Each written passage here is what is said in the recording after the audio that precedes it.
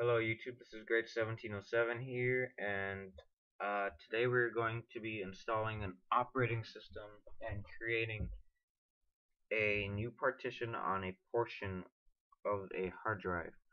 We're going to be installing Windows 8, not from a CD, but I'll explain how to do it from a CD too. So we're first going to start by, if you're running Windows 7 like I am, go to the Start menu and type in Create and Format. And excuse me, and it should be the first one, create and format hard disk partitions. So this page will open showing your hard drives and the partitions you have created. What I'm going to do, and I would recommend it if possible, I'm going to get the hard drive that has the biggest capacity or the largest capacity, and the one I don't use as much or at all. Basically, I'm going to pick my data hard drive, which is D, has 254, and it's 88% free. My operating system C drive is 65% uh, free and has 186 gigabytes. So what we're going to do is select the partition, right click it, and then click shrink volume. Excuse me. This dialog box is going to show up, and it's going to say the total size before shrink, the size available to shrink, the amount of space you want to shrink, and the total size after shrink. So I want to give 35 gigabytes, and we're going to go to Google and we're going to type in 35 gigabytes to megabytes, and it's going to give us 35,840 megabytes. Yeah, megabytes. Sorry. Now we're going to go back to our disk management window. Going to close this out, and we're going to input this in there, and it's going to tell us the total size after shrink in megabytes, which is 224,995 megabytes. Now we're going to click shrink. It's going to partition it, and as you see, here's a 35 gigabyte unallocated portion of my data hard drive. So now you want to right click it and click new simple volume, and we're going to format it.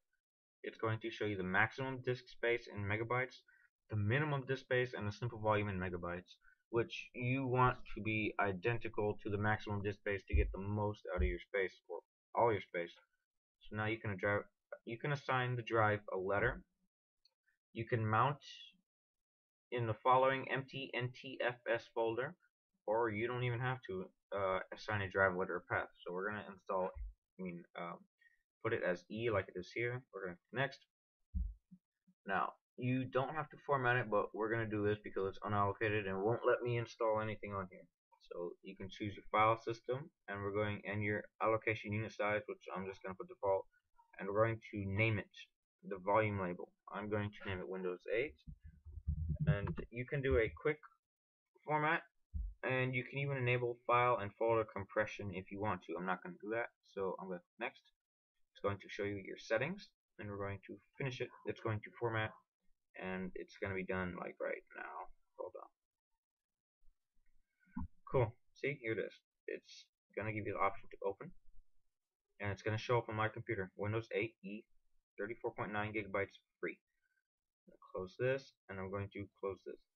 Now, if you have an installation CD for an operating system, insert it now and restart your computer and enter the setup and install it on the partition you just created. If you have an installation on your computer like I do here, I'm going to go in here, open up the installation, and we're going to install it. It's going to copy temporary files, and it's going to start up. We're going to wait for that. Okay, I'm going to install the updates. You do not have to. I'm going to do it. It's going to download it, and just please note you need to be connected to the internet while it installs updates. Sorry if I'm going a little bit too fast. You can pause the video. Accept the license terms. I never read them. Extremely long. Okay. Now, if you want to upgrade your whole computer to Windows 8 or whatever operating system you're going to install, you can click upgrade, keep your file settings and applications, we're going to do a custom install, and it allows you to format a partition.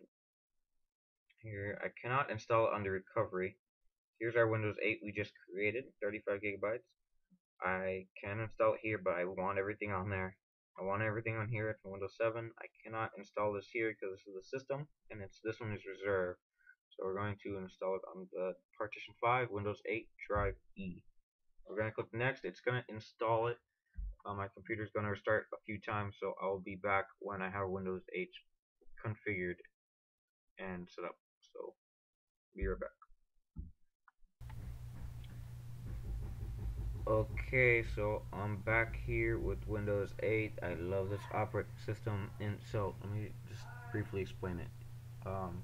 Windows 8, during the setup, everything gets explained. The basics get explained during the setup while it's getting the computer ready. Up in the upper left corner, you have your recent apps or app that you were just in. Down here, you have your start menu. If you go up here and slide down, it shows PC settings, which I'm going to be going through in a minute. Upper left and bottom right, upper right and bottom right are the same thing.